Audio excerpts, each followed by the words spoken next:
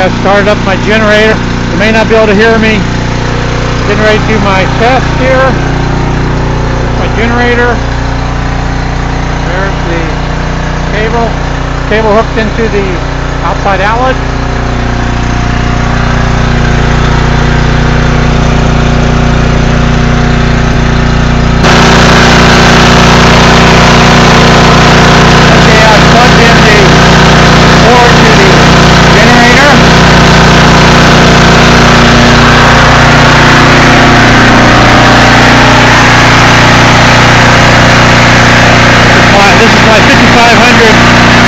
Running watts generator, works driving 7550 startup. Let's go into the circuit panel now.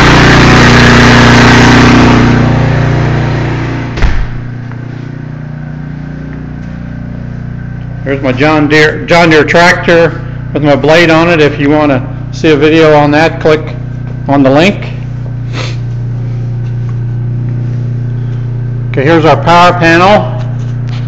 And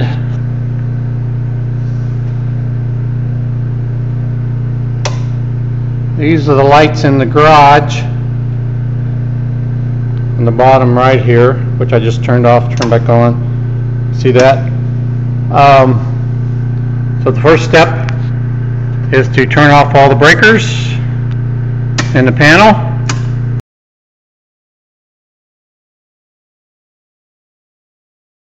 I put a star by the ones I think should be possibly turned on with the generator, and of course that can vary over time, and those are temporary stars. My generator is labeled here. That's a temporary piece of tape, but that's the upper part here. So now we're ready to turn off the panel.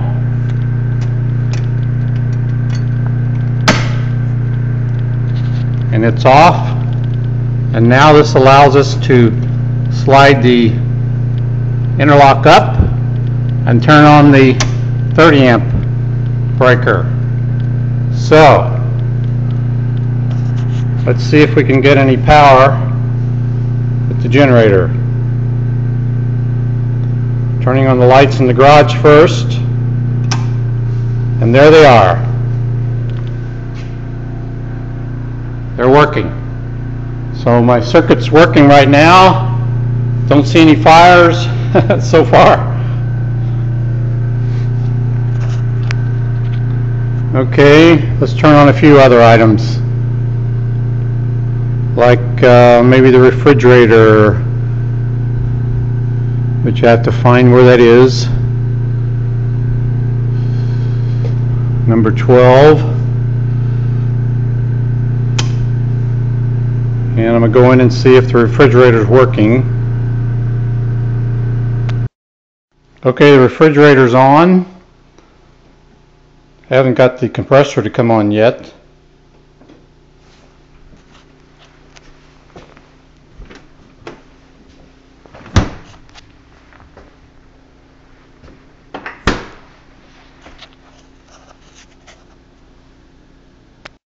Big test here is I'm going to turn on the furnace. That's a big item, definitely important this time of the year. It's only going to be in the teens today. Heard the generator drop just a tiny bit. Let's see if it's working. Okay, the furnace is working. You can see the H standing for heat. It's a gas furnace, and the blower's coming on now. I don't have the lights on in the furnace room, so furnace is working, refrigerator's working. So far so good. Okay, I'm going to turn on a few more items here.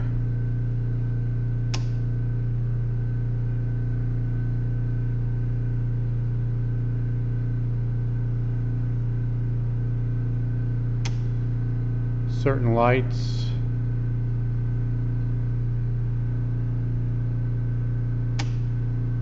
Microwave, might need that. Master bedroom lights.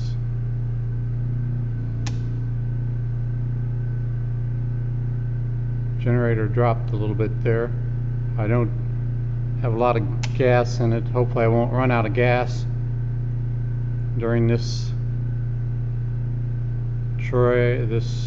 training exercise.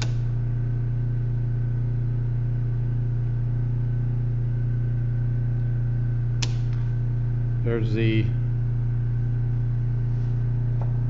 garage door operators. We'll need those. Could do it manually, but it's not fun.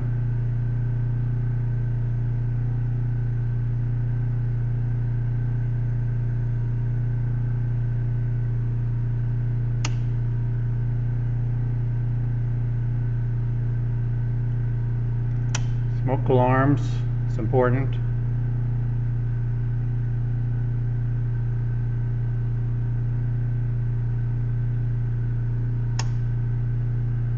And those are the major components. So, working great.